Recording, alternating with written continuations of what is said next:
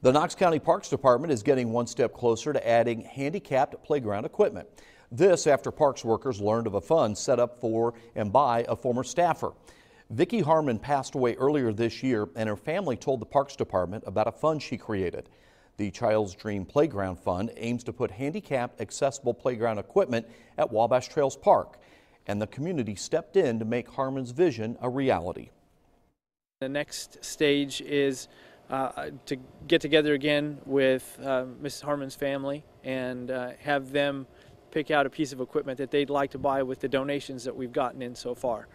Since Harmon's passing, several groups have campaigned for cash to get the ball rolling.